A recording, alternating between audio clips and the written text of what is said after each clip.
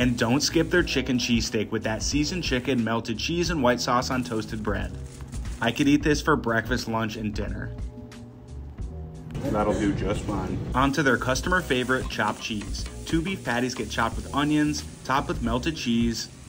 It all goes onto a toasted pressed roll. It gets some salad, mayo, ketchup, and we added some barbecue sauce. How can you say no to that? And for the finale, their garlic parm wings, which get tossed around in a healthy amount of their garlic parm sauce to look like this.